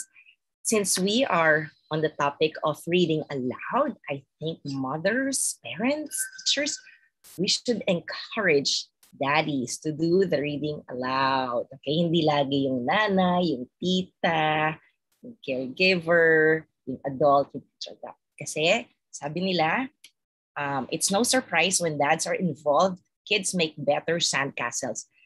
They said that the better the if children make or build very good sandcastles, it's because the dad helps them. So it's the same way with reading, and research shows when dads are involved with books, kids, especially boys, make better grades. Pick it up, dad. So kindly show this poster to your husbands or brothers or granddads. So now we are going to the next strategy. So first was you were modeling good reading. The next strategy is providing oral support. Simply reading aloud to students will not make them fluent readers. They need to engage in reading. So when they do, some may not automatically become fluent readers on their own. Hindi naman siya, binabasaan ko naman yung anak ko, ba't hindi marunong magbasa? Hindi siya automatic. Okay, they will need support. So what then is oral support? Or providing oral support is transitioning from modeling to independent. So you were modeling them what fluent reading is, and then now they are in the transition from that point into becoming independent readers. So between modeling, this is in between modeling and independent fluent readers. So sa gitna na yon, we have to support and assist them. So one way of doing this is through assisted reading. So there. So this is when you provide direct support to the student as he reads. So this is what we call also, as I mentioned, assistant reading. And what is assisted or supportive reading? It's when a student reads a passage while listening to a reading of the same passage. So we are going to share two ways of assisted or supportive reading. One is shared reading and one is choral reading. So shared reading, if you will notice, there is a teacher reading aloud to the class, but ideally, syempre mas maganda kung big book, okay? And then it seems that she is pointing to some words, because the teacher will read first, and then she will read again, and this time the students will join in the reading of the book. It doesn't have to be the whole book. Let's say you're taking up sight words, then she will point the sight words that you're taking up. Okay, so pointing, so teacher will read first and then later on the students will read along with the teacher. And then as a parent, you can do this also definitely with your child. Read first and then, oh, let's read together by pointing to some of the words, especially if the kid has learned some new words. So an example, what kinds of books are appropriate or are recommended for shared reading? Books with repeated words, phrases, and sentences will help a lot. For example, books by Bill Martin Jr. and Eric Carle. Let's say Brown Bear, what do you see? So madami siya eh. Madami yatang klase to. So let's say one of the more popular ones is Brown Bear, what do you see? I see a red bird looking at me. And so maybe since there's a pattern, your child, your student can follow along. Red bird, what do you see? And then the parent or the adult, the teacher will do, I see a yellow duck looking at me. Then next page, yellow duck, what do you see? And so on. Kasi na, ayan, miski sabihin natin minsan nagbe-memorize, but it still helps them become fluent readers when they engage in supportive reading or assisted reading. Another form of assisted reading is choral reading. And choral reading is reading in unison. So everybody is reading the same text together. So maybe if you're in a family, the same kids, the siblings, a group of siblings, cousins can read the same passage together. And this is helpful because it provides support to less skilled readers. It builds confidence. So pinagsasama mo yung mga magaling magbasa at hindi magaling magbasa at naririnig ng mga hindi magaling magbasa yung tamang pagbasa ng mga salita. Ganun pala yun. So with assisted reading, you are able to do something which you may not be able to do when a child reads silently. So the goal kasi is independence. So student will be able to take a more active role in reading. So now that you have paved the way for your students to read fluently and independently, we can now go to the third strategy, which is to provide plenty of practice. So the third is provide plenty of practice opportunities. So I think we have heard the saying, practice makes perfect. Yan, meron na yung mga athletes. We usually associate this with athletes. Like, let's say, basketball players. Ilan hundreds raw yung pinapractice nila ng mga foul shots and three-point shots. And then pag crunch time talagang madali na lang sa kanila, di ba? So, but meron na isang kasabihan na practice makes permanent. So there is a reason why we need to teach reading fluency to our students. Aside from increasing comprehension, if we do not recognize their errors when they read, let's say, especially young kids, diba? There are a lot of reading errors that happen when they read. Sometimes when they start reading naman, sobrang bilis. They disregard punctuation. They read without expression. So these practices may become permanent if we don't inform them, if we don't train them well. So we need to work on this. We have to give them proper feedback when we teach fluency, because oral reading and practice allows you to assess their word recognition and fluency. And as we provide them with practice, we have what we also call wide practice and deep practice. Wide practice is you ask a child to read, and once he reads it, he'll read another story and another and another. However, there are some children who may not be reading correctly. Masyadong challenging yung binabasa nila. So, kailangan ulit-ulitin. They have to keep on reading the same passage, maybe 3 times, 4 times. Pwede na, 5 max na yun. Ano? But they have to read it over and over again to develop fluency. And this is what we call repeated reading. Repeated reading is the practice of reading the same text over and over to develop fluency. And students have shown, according to studies, an improvement in word recognition, accuracy, automaticity, expression, and comprehension. And they say that this is carried over to the next new passage. Maski yung susunod na babasahin nila na hindi pa nila nabasa noon, meron raw improvement. So I'll just give two examples of how to engage in repeated reading. One is reader's theater, and the other is prosody practice. Why reader's theater? Because it's fun, it's engaging, it's authentic. Meron kang audience. Also because reader's theater, usually yung passages, may madaming dahilan for reading with expression. Pwede silang maarte sa pagbabasa. Okay? Isa pa, may audience, diba? When you read, when you engage in reader's theater, there's an audience. So it's, as they say, authentic. And also it's for everyone. It's both for struggling and fluent readers. Everyone can engage in it. And this is how we sometimes do it online. So the script is on screen and we do it with color code so that the student will know what character he's reading. And then sometimes we have costumes via Zoom filter, like what I have here. Sometimes I join kasi kulang ng character. So I join, so I'm one of the pigs here. And then if you will notice, there's a picture of grandparents and they are on screen because maybe grandparents can join. Since now we have been meeting a lot of relatives online, they could join along or they could serve as an audience.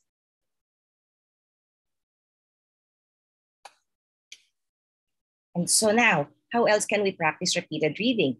Maybe siblings can read to each other, classmates can read to each other, maybe a child can read to his pet. And now we go to prosody practice. As we mentioned a while ago, fluency is not only reading for speed, reading with expression is just as important. So we need to practice prosody too. And studies have shown that students who read orally with good expression are more likely to comprehend deeply when reading silently. So how do we engage in prosody practice? I will just focus on three: using wordless picture books, letter naming, and reading with emotions. So when we do reading with wordless picture books, you read aloud to them. Of course, ikaw na yung gagawa ng words kasi wordless siya. You demonstrate how to create story using illustrations and your expressive voice.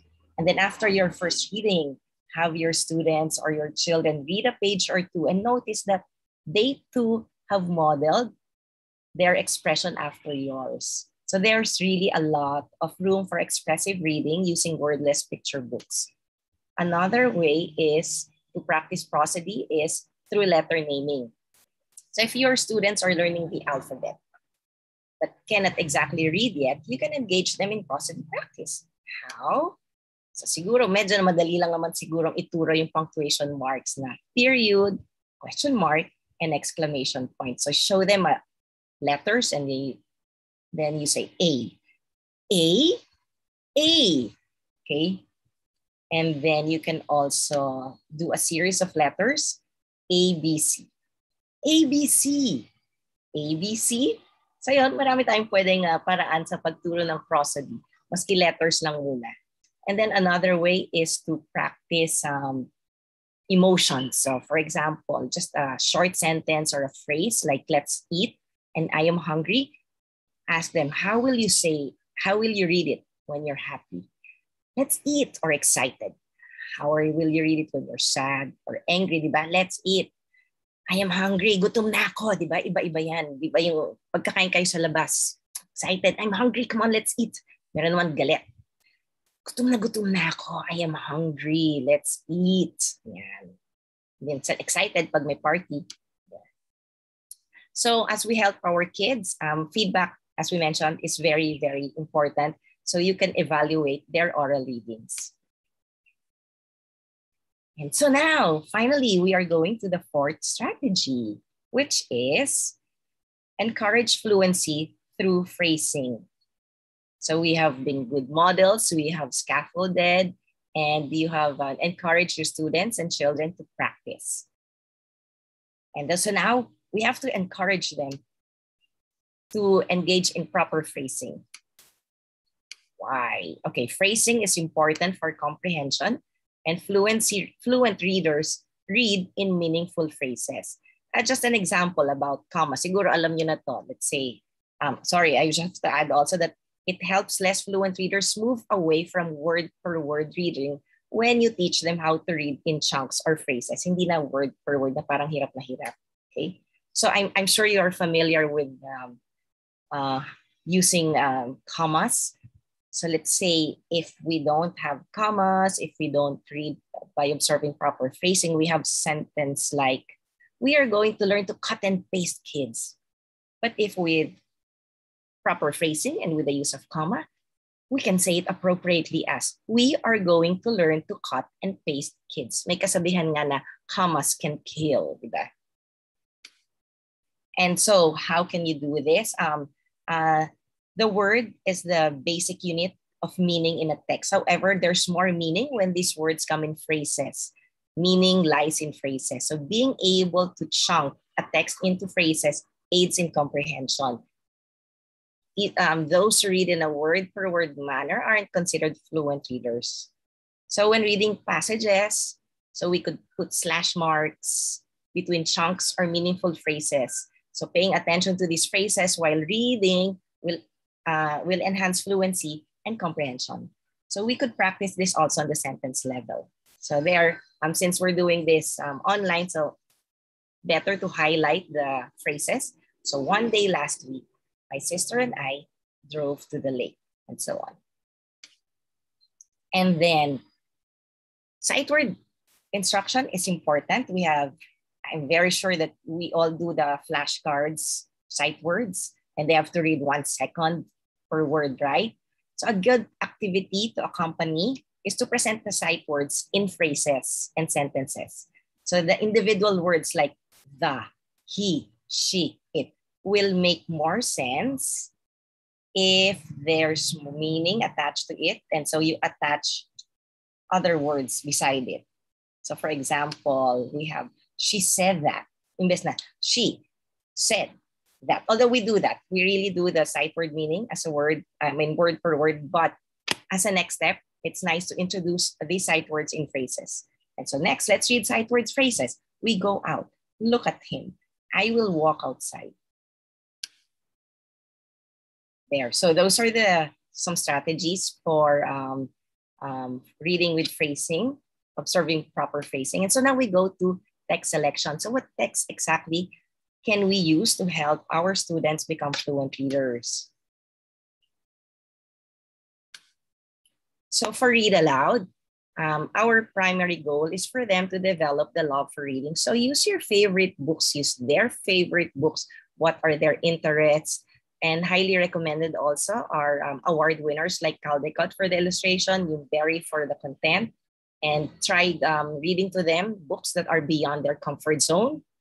Hindi lang parate yung favorite nilang fairy tales, maybe iba-iba naman. And you can go beyond books like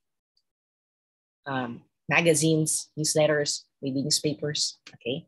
And for providing oral support, it would be nice to provide them, expose them to short texts and passages, poems, kasi you can also read with expressions, songs, lyrics, refrains, lots of rhymes, big books, and just provide them with longer and more complex texts as they become more proficient in reading.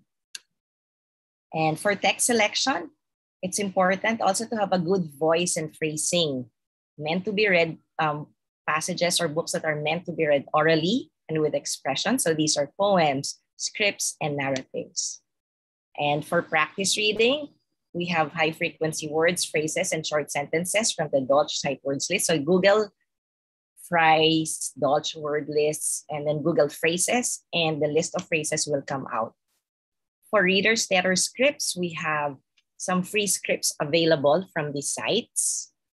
Sometimes I get from teachers' paid teachers because my kids are very young. And some of the scripts here are medyo pang upper grades. So I like scripts that are really that kindergarten students and grade 1 students can read fluently. And then for the phrase cue generator, there is also a website where hindi na ikaw yung mag-chunk, meron na, ilagay mo lang. I mean, you have to type it. Okay. And then, Viola, lalabas na yung phrasing. Ayan, meron na phrasing. And so, again, what is the significance of teaching our kids to read fluency? Definitely the end goal of fluency is comprehension, right? Because fluency is a bridge between word recognition and comprehension. But what if, and it opens the door for comprehension. But what happens when students get stuck in the middle of the bridge? What happens when the door is closed? You will have students or children who are a little frustrated, who don't like reading. But what we actually want for kids is to enjoy reading there and to develop their comprehension and to have access to the meaning of text. And these are my primary references for this talk.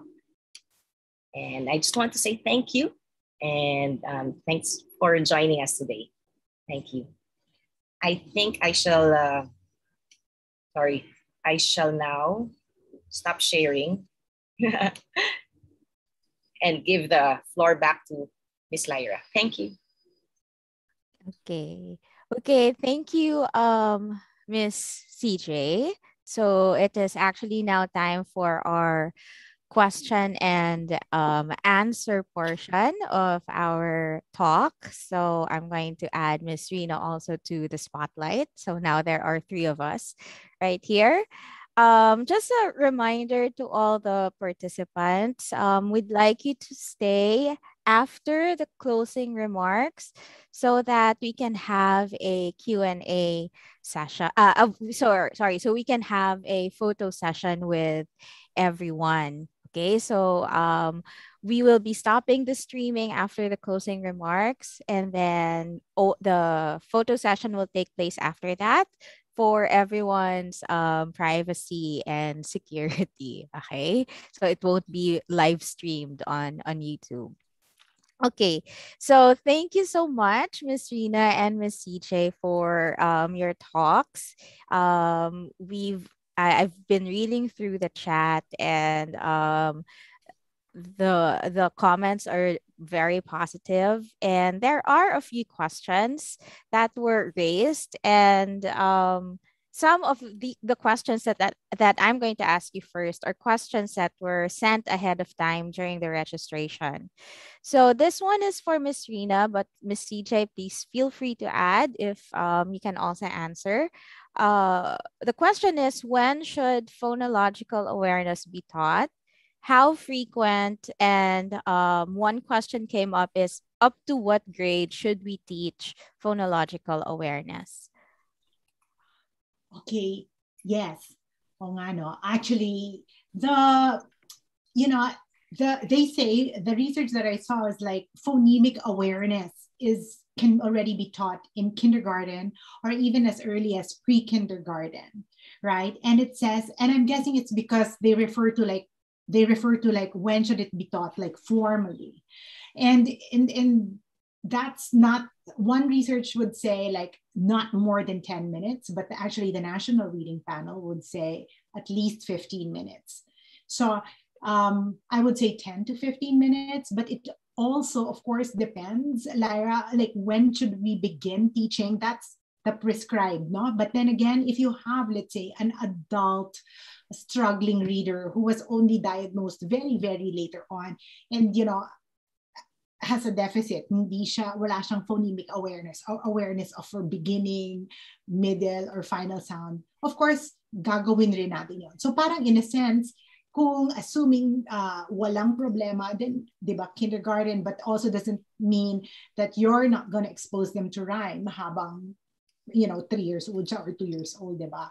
But yun. And then also, yun yung frequency. I would say 10 to 15 minutes. They say also 15 minutes a day for a semester in kindergarten, anywhere from 14 to 18 hours. But these are just guidelines, because I think yun na nga because iba-iba rin naman talaga yung mga tao at saka yung needs nila. So, but as a guide, these are just guidelines. Some kids just pick it up naturally. Some kids need more direct and explicit instruction. So, yeah. Okay. Thank you. Okay, so maybe it will also be good to point out that since we are in the Philippine setting, uh, even English language learners benefit from phonological awareness instruction. So regardless of the age, if they are beginning readers in English, even if they are older, then it wouldn't hurt, diba? It wouldn't hurt siguro to have phonological awareness instruction. Okay, thank you, Miss Rina. So, Miss CJ, you already shared e-resources, so thank you so much for that. Um, so my question for you is, how do we engage students to read more and to read fluently in an online setup? Because we all know, like the teachers who are here right now, we know how different it is when we have our face-to-face classes and face-to-face interaction with our students compared to just seeing them on the computer screen. So like what can we do to get them to make them engaged in our reading classes? I guess similar to what how we do things to encourage them to become fluent readers. Reading aloud is very important. So I saw one of the questions on the chat box. So how do you read aloud during an online class? I forgot to mention a while ago. I usually say it, but thank you for asking. I have been using YouTube kasi nga we used to teach face to face, and we have a lot of storybooks, as you can see in Teacher Lyra's background. Ang dali-dali lang namin. Pero nasan ba kami ngayon? Nasan ba kami? Nasa bahay. Nasa ng libro? Wala sa amin. So, and we cannot also always park. Madami. So, I have been using YouTube. You will just be surprised at the number of stories available on YouTube. Just type a title and it's usually there. But what's important is you choose. Madaming nagbabasa. Make sure maganda yung accent, maganda yung speed, yung rate. With express, pipiliin mo pa rin, and then yung iba masyadong mahina, masyadong mabagal. And kasi yung iba-ibang nationalities yung nagbabasa, so iba-iba rin yung accent. So for reading aloud, a source for online instruction is, for me, at least personally speaking, I use YouTube. And then if you want your own students to engage in shared reading, then mute the volume afterwards. So, or collaborative reading, mute the volume. Another question I saw was, how do you can you still do read alouds for 8 to 9 years old? Maski 13, 14, maski ilang taon pwede.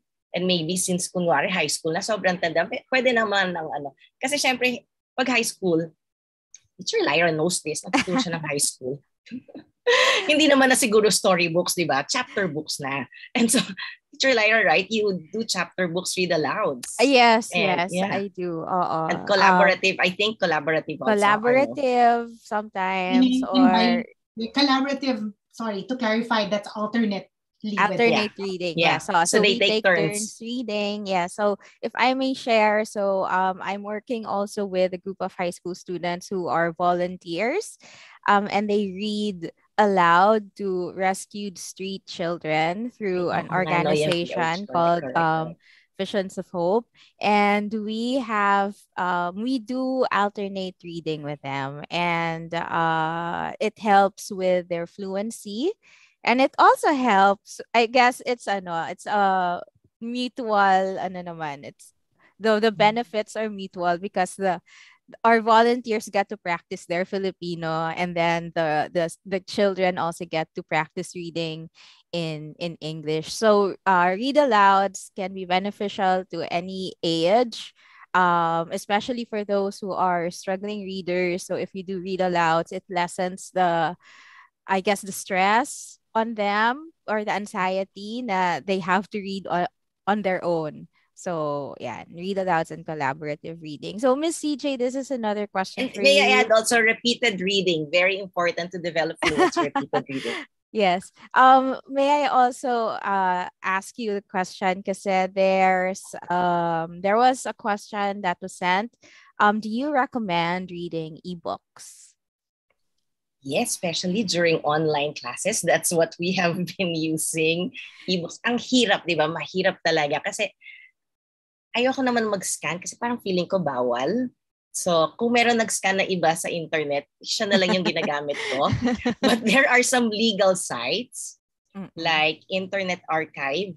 Kasi I think, Teacher Lyra, di ba there's this law na pag yung book ay mga 1960s yata Yes, na-publish, pag pwede na nasa siya to the public public. domain. When it's in the public domain, yes, you can share. Or if if you and the student both have subscriptions, why not, diba? You can use. Just do we treat the ebook just like a regular book? Like, do we do our before reading questions or Yes. during reading and after reading Yes. questions? And because of Zoom, they can also do the feature highlight, underline. I can still write notes. They can still like when we answer questions, the very detailed questions, can you look for it? Pinapa-highlight ko pa rin. And also kasi kasi sobrang classic minsan yung nasa Internet Archive, but you can still find books by Roald Dahl, yung mga Frog and Toads. Nakakatsamba ka rin naman ng mga very good books. And then as you said, subscription. Sometimes it's free. Books, Scribd, Epic.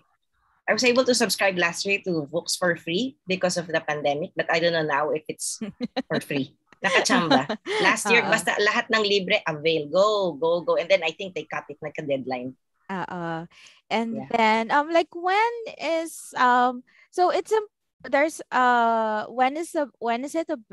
when should you ask questions during reading? Kasi di ba before reading, we ask questions para to help to unlock vocabulary. We ask questions to motivate them, to give them information about what the book is about.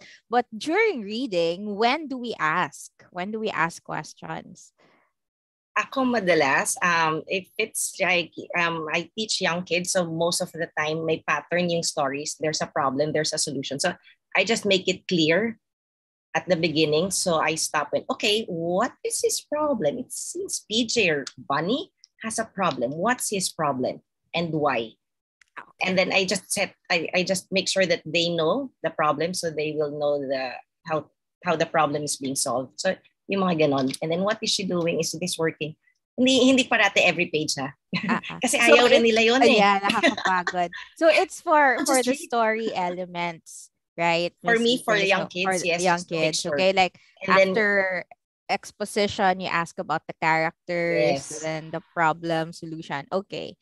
Lalo na rin pag may inferential questions na hindi nila makukuha. But you just have to make sure that the details are accurate before they can make inferences. Okay. So here is a difficult but wait lang. So there are many questions here about comprehension. Ms. Rina, is it possible to tweak some of the phonological awareness activities that you mentioned, like instead of onset rhyme, can you let's say instead of b at, can you teach ba to in blending? Okay, you know what? Because some kids have a harder time, di ba, Siege? Sometimes talagang kahirap sila sa onset rhyme. Parang mas kaya nila yung ba at. Oo. Yeah. Oo, tama. Diba? We do it. Parang ina-attach mo, yung una sa huli, di ba? Okay. Yeah. Okay, sige. So, great. What works best, no? What works best. Yeah, what works best. And then for like there was a question here about Filipino and English, like how to teach or what kind of phonological awareness activities or phonemic awareness activities that parents can do for bilingual students, like for children who are learning both Filipino and English.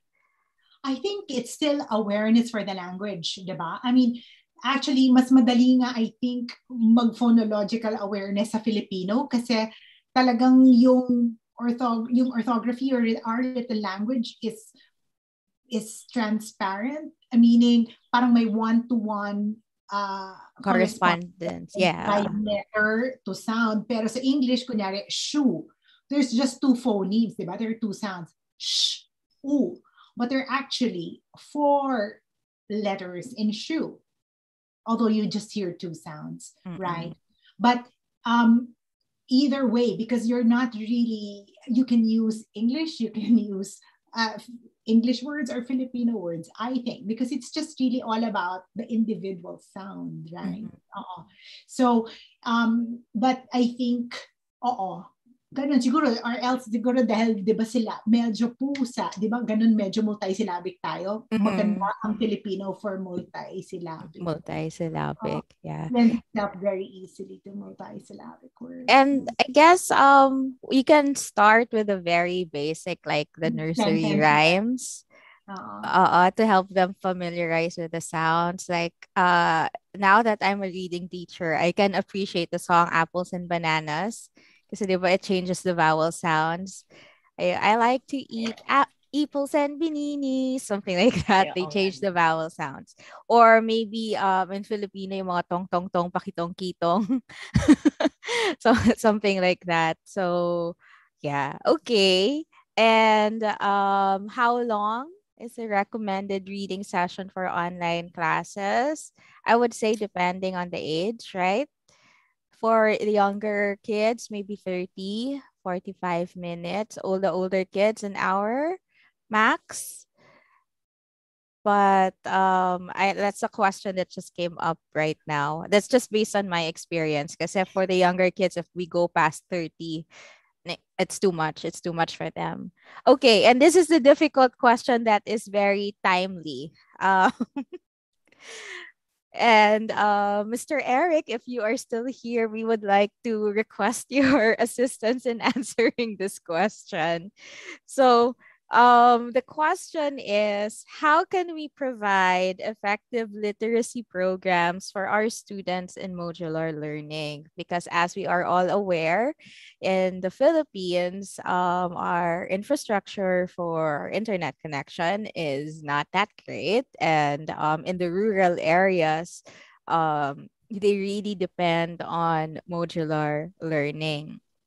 So, what is one way that the teachers can provide effective literacy programs for students who have to learn via modules instead of synchronous online instruction through Zoom or Google Meet?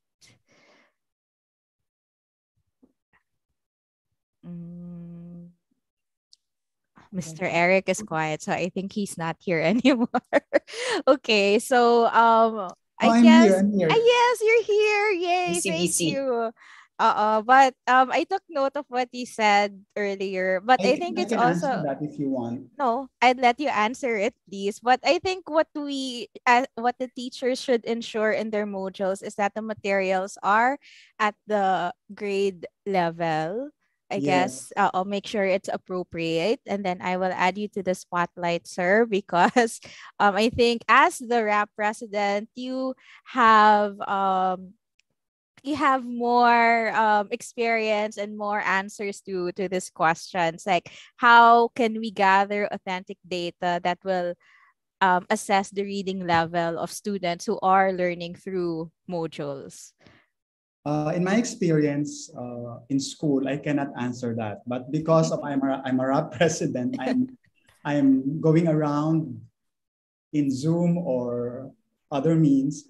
I have seen that many students in the modular approach are actually playing in the playground or near the banana plantations or their neighborhood, right after doing the modules.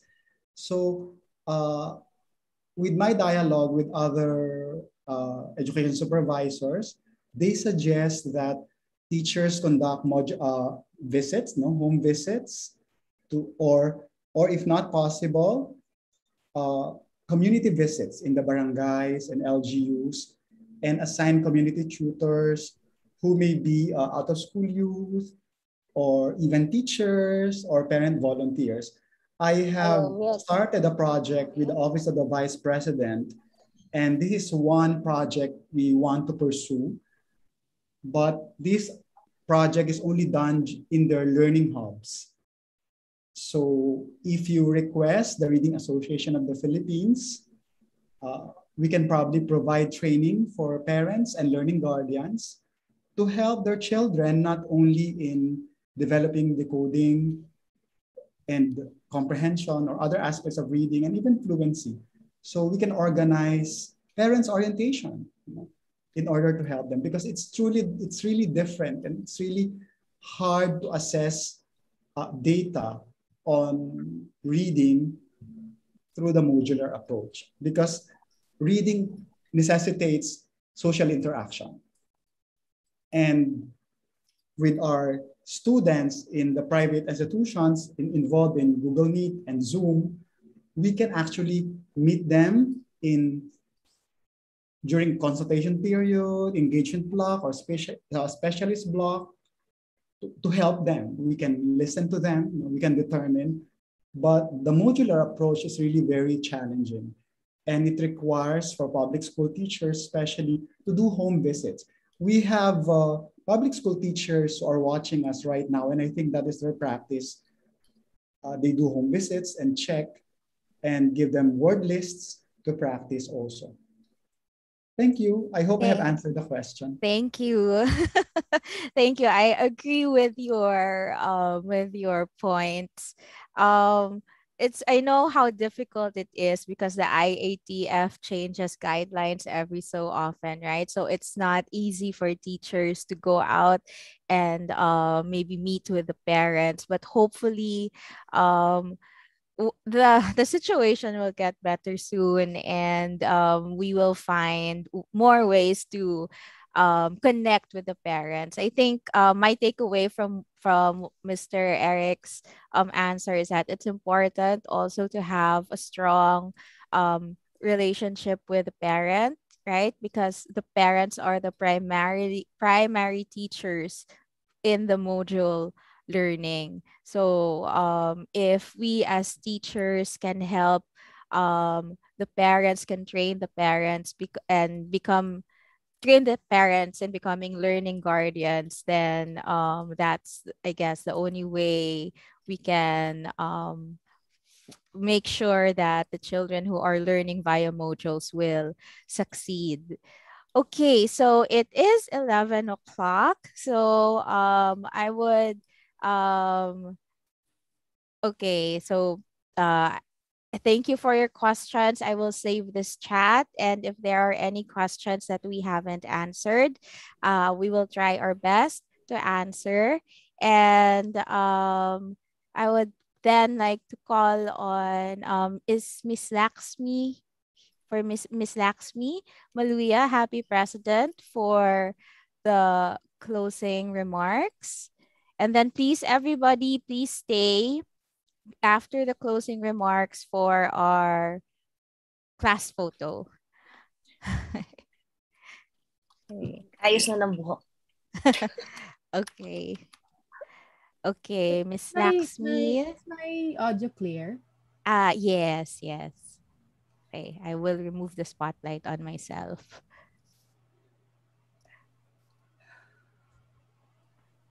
Okay, hi, Miss Laxmi. Hi, thank you so much for inviting me, Miss Jolie. And thank you everyone for, thank you Miss Rina and Miss CJ for that wonderful talk. Na-refresh yung aking teaching reading skills, and also reminded me of all the reading times that I have been teaching. Good morning, parents, educators, and teachers. For me, I'm a homeschool parent, no? So talagang hands-on ako pagdating sa pagdating sa teaching the kids. And I'm so happy that to hear and be reminded of all the reading techniques and reading interventions, because for us reading is really important part, because through reading you enter different worlds. You know, even if you're alone and if you know how to read, you can enter any world that you can read about. So reading is really important. And for us, medyo OA siguro ako, if I may share. Kasi I love reading also. So when I was pregnant, I read this book and it says that it is good to read while you are pregnant, to start reading to your baby. So that's what I did. So baby pa lang, nasa tiyan pa lang ng mga anak ko, I've been reading to them. So that's how important for me is reading. So yon. And as a teacher, um, uh, it's important to really know when to intervene, yeah, and also to um, learn different techniques so that your learner will uh, you know be able to read and also get to be uh, a reader. And yun nga, no, dito sa Pilipinas, medyo sad part na medyo late tayo pagdating sa intervention. I'm so happy that reading specialist is doing this and educating as many parents, as many teachers as possible because importante talaga yung reading. And I want to go back to what Miss CJ, CJ shared and Miss Rina shared, no? May babalikan lang ako doon because nakwento ni Miss CJ that important part is also to be model, to be a model. No, as parents, in the homeschool community, when we educate parents about teaching their children, ito yung lagi nilang na-encounter is that they don't know how to teach. So it's, especially reading, especially in those aspects. And in my experience, as a teacher and a homeschool parent, simple lang minsan ang ang sagot eh. You have to show them the importance of reading. And that's why in our practice in our family, we do read alouds as early as possible and read the stories.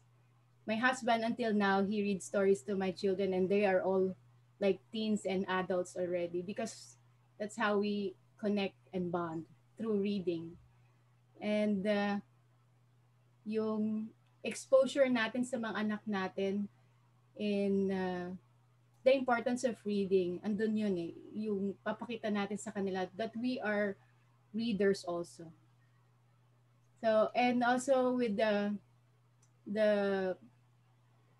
the modeling, no, it's